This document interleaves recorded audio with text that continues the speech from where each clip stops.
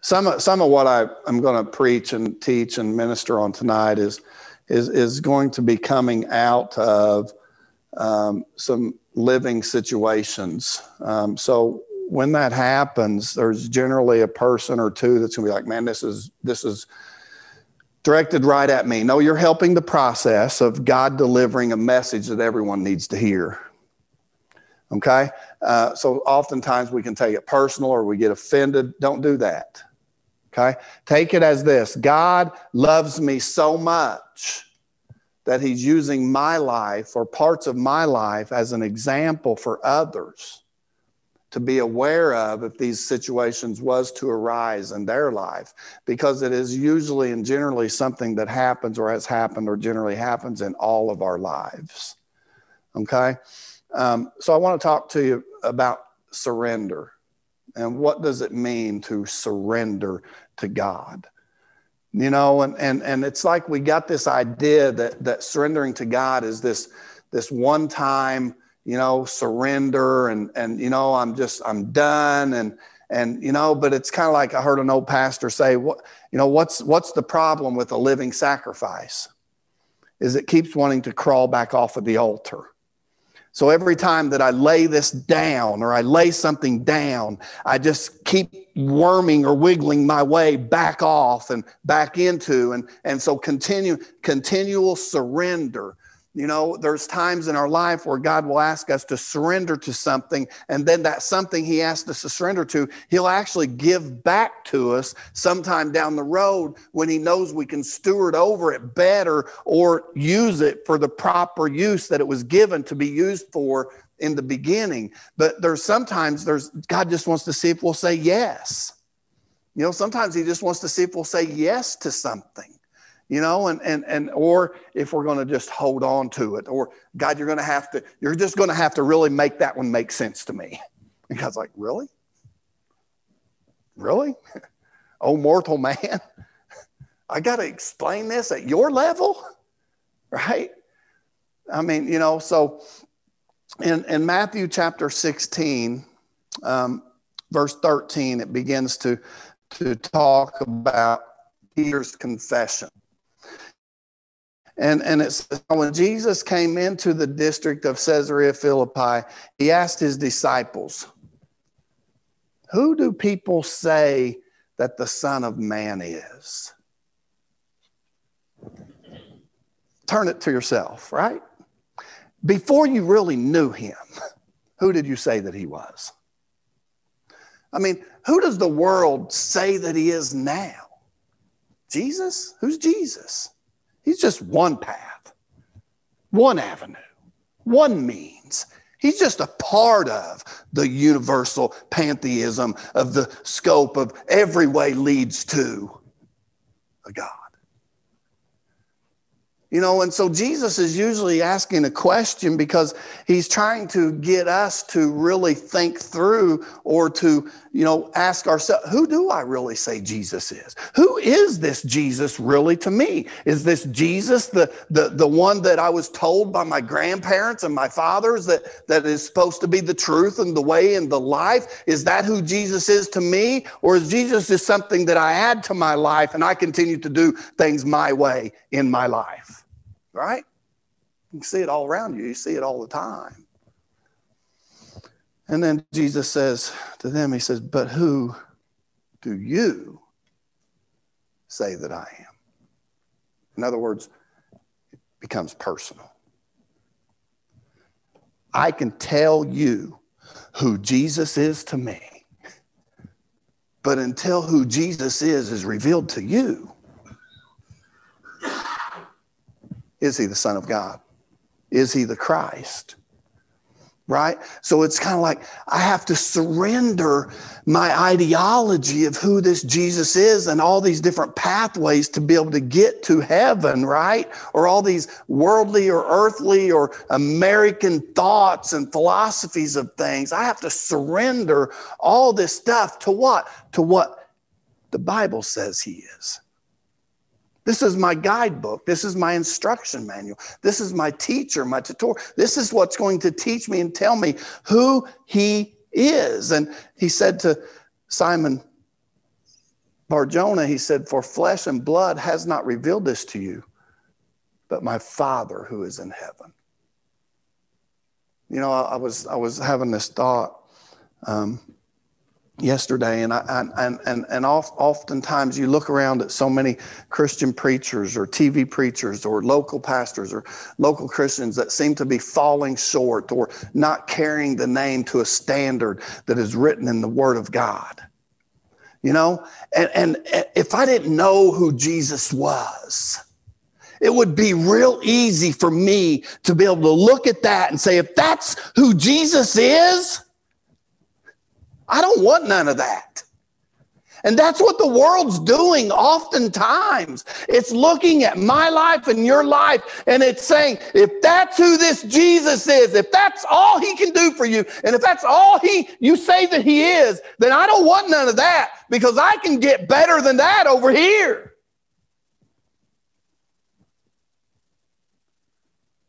Think about the seriousness of what I just said. And so to me in this, who do you say that Jesus is? Because I know, and because I had a personal encounter, and because he came to me personally, and because he revealed to himself to me, and I had revelation of his truth and his power, and he has forgiven me and redeemed me and set me free. I can't let who you say he is determine or decide what I have chosen that he is. I have chosen that he's God. He's the Redeemer. He's the way. He's the path. He's the truth. He's the life. So because flesh and blood hasn't revealed this to me, so it's oftentimes over the years, and some people's going to agree with this and some people's going to disagree with this, and that's okay. You let Jesus work with you. I'll let him work with me in this. Okay? Amen? Okay? And I think there's a time to go with a man to an altar and pray. And I think there's a time to lay hands on them and heal. And I think there's a time to stand back and let them do business with God. It's their business with God that's going to make God will reveal to them and show up for them. So over the years, many times altar calls at many different churches. And I'll stay in my pew as men go forward to pray. I'm with you 24/7, helping you, leading, helping guide, and pointing you to who? To who you're about to meet at that altar. Who do you say that he is when you leave there, right? So there's a time to lay hands. There's a time to pray. There's a time to comfort. There's a time for all that. There's also a time for us to figure out and for us to surrender, right, to the Jesus of the Bible.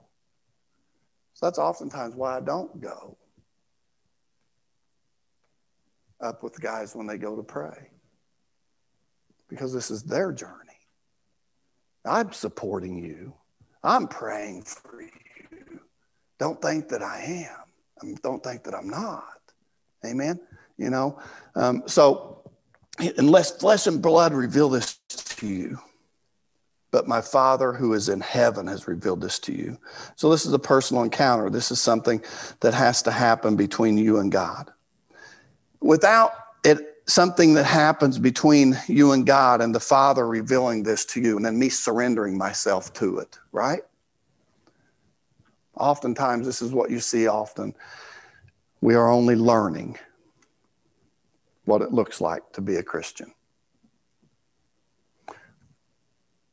Now, I'm going to dig back into some of my past and some of my journey. I learned how to do arithmetic. Not bad. It's good. I use it today. I learned simple subtraction and simple mathematics at an early age. And as soon as they began to teach me, I began to give myself over to learning it. I began to learn the English language, and I began to learn just enough to be able to get me through class. I didn't have the desire. I wasn't the one that cared about a verb or a noun or how to describe what those really was, pronouns or were they adjectives or not. I didn't care about any of that stuff. Still don't fully understand it, have a master's degree in college, and still don't know how in the world I ever got by without understanding and knowing that stuff. Just never had a desire to really learn those things or those aspects of the English language. I mean, I spent a lot of time really focusing more on my handwriting. I was really particular about being neat, and I wanted everything to be in order, and I wanted everything to be on the line, and I didn't like it when everything didn't look good. So I spent a lot of my time learning those things so that I could put them to use today. But I spent a lot of my life not really using mathematics for the right reason. I really learned my quarters, my eighths, my tenths, and all that in the drug industry. I didn't learn how to read a tape, believe it or not, until I was 25 years old. You can debate that. You can discuss that among yourself. Being a carpenter today and building the way that we build, I did not pick up a tape measure and learn how to read it until I was 25 going into carpentry's apprenticeship. It was actually millwright apprenticeship at the age of 25. I had to sit down with a ruler thing that had all the sixteenths and the eighths and the quarters and all that on it. Explain to me. I didn't never know it. But I use it today. I use it quite often today, but I learned it for the wrong purpose and for the wrong reasons. See, I spent a lot of time researching on how to cook meth. I mean, I spent a lot of time trying to learn all the different functionalities of the chemicals and reading a lot of different books. And at this time, the internet wasn't so available and all that. And so you had to go to libraries, you had to get literal books, and it was hard to find these kind of books. And then you was always worried about whether you was being tracked or whether you was being traced or whether or not they, you know what I mean? I mean, ordering different magazines that would fill you, be able to fill you. You know, I spent a lot of time growing weed and learning how to do it. I spent a lot of time learning how to pretend and be fake and manipulate and deceive. I spent a lot of my life trying to figure out how I could be successful by not being good. You know, and now today, I use those things to watch others do it, or to watch others try to learn it or try to go through it, or so that God uses us as a discerning mechanism and a discerning tool in people's lives. My point is that you can try to learn, but unless you're going to use it for the right thing, you're only learning for the wrong reasons and the wrong motives. But even though I spent a lot of time and a lot of energy learning the wrong things, you know when God allowed me to begin to tap into those things? When I surrendered everything. I had to surrender everything that I had. So I'm telling you this because there was something that I spoke into someone's life this week that rung more true, maybe more true to me than to them. I don't know. We'll see, right? But this is what I said to them. Would you be willing to trade? Would you be willing to surrender everything that you know to be free from this one thing? Is there something in my life that I have been unwilling to surrender over to God, right? For guys that come into this ministry, it's oftentimes it's meth, it's heroin, it's alcoholism. It's something like that. But I think that it's something deeper. It's something much deeper than just, those are just superficial things of a real deeper, lot deeper issue. And when God begins to put his fingers on it and God begins to press down on it, and he begins to pry in this area, in this place in my life, would I be willing to even surrender the things that I think are my great attributes or my good things to be free from this thing? I think that's real surrender. There was a time in my life where God came to me and he said, take it off. What are you talking about? I'm talking about what I made a living with. My tool belt. I didn't start learning to read a tape until I was 25. God came to me at 37. I had gained and learned a lot in 12 short years.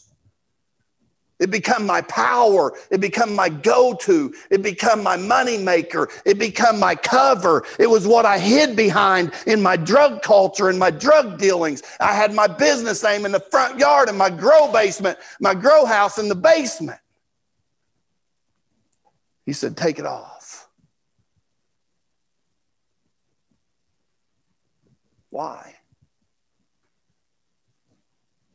Because it was something that I used for my own manipulation, my own good, my own motives. Was building bad? No. But I needed to be taught how to build. He said to the disciples, stop fishing. But that's what we do. That's all we know. From this day forward, you will be fishers of men. David, it's time that you build into men. Take off your tool belt, follow me, and learn how to build for me. 5 years without a tool belt. 5 years of preparation. Preparation. The only thing that I was allowed to learn, the only thing that God was allowing me to be taught was the Word. I didn't work. I studied. God provided. I went to school. I got the opportunity to sit underneath some of the best professors in the country. Blessed. Surrendered. Hard. Very, very hard as a man to allow my wife to work in the daytime and me study in the day.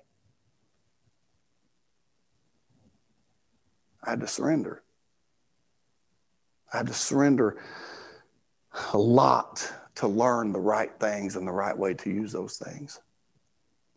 So guys, listen, this world is a battleground. It's a battleground. You can't do this discipleship thing the American gospel way. The American way will teach us how to do it the wrong way. So since the fall in the Garden of Eden, the world that God created has been in conflict with him. Satan is called the god of this world. And due to Adam's sin, we are born on his team. Naturally, I'm born into this chaotic mess. God, I need to learn how to live for you. You know, where does all of my teaching and learning come from before Christ? The world. How much of it do I still try to hold on to as I take this journey into this journey with Christ? A whole lot of it. See, it's convicting, but it's true. You know, that's why Scripture says that unless a seed falls into the ground and dies. That's why I teach these men when they come here, man, you got to forget everything that you think you know so much about before you got here. You got to just leave it alone for a while. Leave everything in Michigan. Leave everything up north. And just use this time and this opportunity to get to know God and his word so that God can take nothing and make it into something for him, right? So when we reach the age of, being able to make moral choices, We got to choose whether or not to follow our own sinful inclinations or to seek God. Right? So God promises that when we seek him with all our heart, we will find him. That's beautiful. When we seek him with all our heart, we will find him. So we have a choice to make. Do we continue to follow our own inclinations? Or do we surrender to his will? Surrender is a battle term. Have you ever thought about that? It's one thing to say, I surrender all. I surrender all. I surrender all. Well, it implies giving up your rights to the conqueror. It's a battle term. Surrender. Surrendering your rights to the conqueror. So when an imposing army surrenders, you just let them keep their guns? You let them keep their knives? No. You make them lay down everything. They lay down their arms, and the winner takes control from then on. It's about control. I want to be in control, but that's not surrender. I want to do it my way, but that's not surrender. But but that's not surrender. The winner, the conqueror, takes control. So surrendering to God works the same way. God has a plan for our lives. And surrendering to him means we set aside our own plans and eagerly seek his. That's hard to do in this world, in the American age that we live in today. I get it. But the good news is that God's plan for us is always in our best interest. Dave, do we not say that to every guy that comes in here? It's going to seem as if, but we really do have your best interest at hand. And the best interest for you is God's interest in you. So unlike our own plans that often lead to destruction, our Lord is wise and a beneficent victor. Listen to this. Write this down. He conquers us to bless us. He conquers us to bless us, protect us.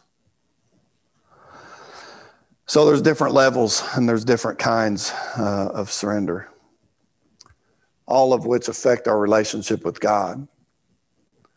Initial surrender to the drawing of the Holy Spirit leads to salvation.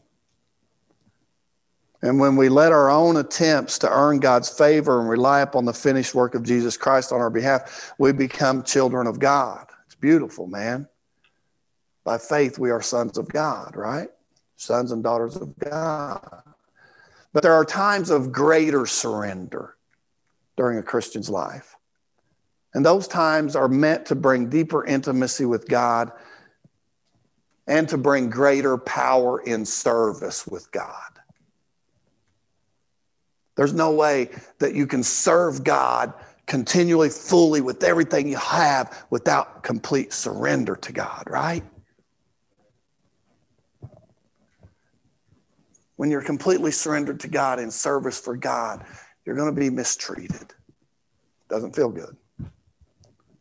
You're going to feel like a doormat oftentimes.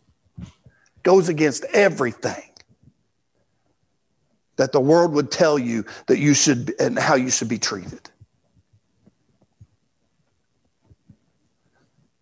I have to give up a lot of American comforts, ideologies, and thoughts, and ways.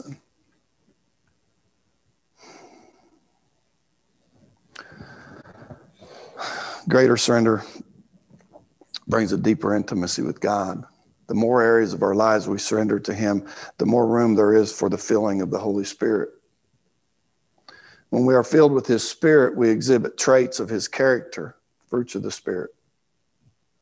The more we surrender to God, the more of our old worshiping nature is replaced with one that resembles Christ, our old self-worshiping nature. We do things because we feel good. I'll be honest with you, a lot of things that God asks me to do don't always feel good for me. There's a lot of things that God has called me to do that I don't necessarily enjoy doing. But at the same time, I have joy. And I think that that is because that we are to live in constant surrender. And when you're in surrender, there's a conqueror over your life. I'm not my own. I don't belong to me. So I stop searching for the things that make me feel good, to do the things that makes God feel good. It's tough.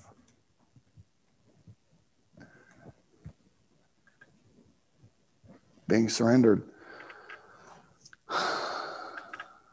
oftentimes means I have to lay down my weapons of warfare. The things that I would use to explain myself, defend myself, excuse myself. Don't do me no good. Conquered. Romans 6:13 says that God demands that we surrender the totality of ourselves.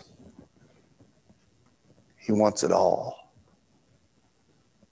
I know this message can be really scary.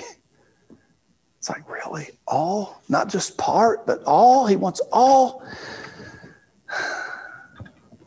Scripture says, do not offer any part of yourself to sin as an instrument of wickedness, but rather offer yourselves to God as those who have been brought from death to life. And offer every part of yourself to Him as an instrument of righteousness. Jesus said in Mark 8:34 that His followers must deny themselves. Another call to surrender. So the goal of the Christian life can be summed up in this: I have been crucified with Christ. It is no longer I who live, but Christ who lives in me. And the life I now live in the flesh, I live by faith in the Son of God, who loved me and gave Himself for me. Such a life of surrender is pleasing to God. It results in the greatest human fulfillment and will reap the ultimate rewards in heaven. See, the last thing I think you really want to do is just learn how to be a Christian. I think that if you look out into our world today, you'll see a lot of people learning how to do whatever they think will benefit them at the point in the time and, fulfill the desires or wants in their life. There was a time in my life where I was around good, godly Christian men, and I learned by watching them what a Christian was. But I wasn't a Christian. I thought I was. But I had never surrendered. And because I had never surrendered to Christ, I wasn't crucified with Christ. We talk about this at the ministry a lot. Guys coming in, you're going to have to surrender. We talk about it a lot, don't we? Because when you see an unwillingness to surrender, you know that it's probably going to get bad before it gets better unless they do. And your heart hurts for that. I don't want to see anything worse happen, Jesus said, stop sinning or something worse is going to happen to you. In other words, surrender to me. Amen. So that's the message that God put on my heart tonight was, we spend a lot of time trying to learn, and maybe we should spend more time just surrendering. There's nothing wrong with learning. It can be good. There's nothing wrong with having talents and skills and trades. They can be good. But God wants it all, right? So what he allows me to have and to use, I want it to have been filtered through surrender. Filter it, God, through surrender. In other words, take it all from me. Take it all and then give me back what you want me to have. And just give it back to me as I can use it properly.